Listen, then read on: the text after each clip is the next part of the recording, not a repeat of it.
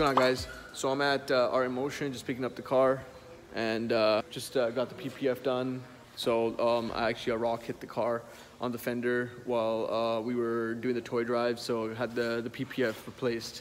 And then for sure, you know, it didn't look too clean with a little bit of a mark, so I had to bring it in, and Nero did an amazing job. I'm gonna drop the car off to him, actually probably end of the season coming up, and he's gonna do the whole car over again. The PPF saved the fender actually. Well, it saved me a lot of money, probably $3,000–4,000 in repainting, disassembling the car. And so Nero over here and his colleagues here, what they did is they took the old PPF off and they put the PPF again here by tucking it in properly. And previously the car had PPF done, which was Expel pre-cut, and you can see there's lines and stuff that were visible, but again, that was back in what, 2010, right? So obviously the better way to do it now is to clean look, and I'll probably get the car done again over the winter. So we're also doing the ski box setup with the 2 C-sector mounts in the rear, and the custom bracket will actually just hold the back of the ski box up and the 2 C-sector mounts in the front. It's taking a little bit of time because the fabricator has to measure the C-sector mounts that I ordered, and unfortunately I don't have those yet because of the Canada Post strike. So they will be in soon, and I will keep you guys updated on that. And we're gonna do a few more touches and updates on the car and change up, you know, a little bit just for the next season. But as I said, I'm really happy with the PPF job that they did. It's the right way to do it. Again, you know, 10 years apart technology, but it's better to have the car protected than it is to not have the car protected. And for me, you know, this is important because I've kind of, you know, not wanted to scratch up anything. So yeah, right now, the status of the car looks pretty clean. It is winter, so mind that. And absolutely, you know, great job on the PPF. So yeah, a huge shout out to my boy Nero and ArtInMotion. And I'll be back here again for some other stuff. I gotta get the rear vents actually painted.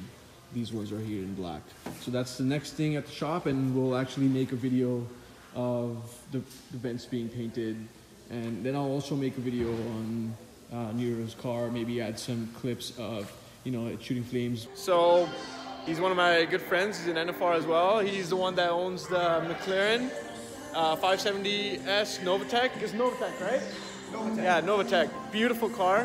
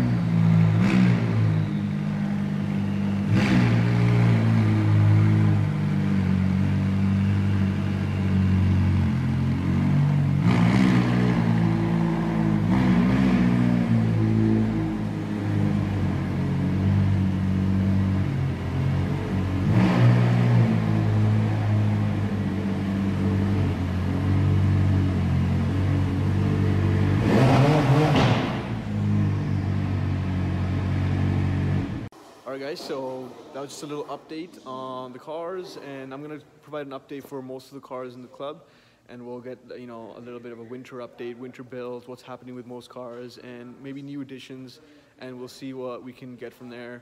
Hope to see you guys. Make sure you guys subscribe, like, and comment on the videos, and show some love, and we'll keep making them for you.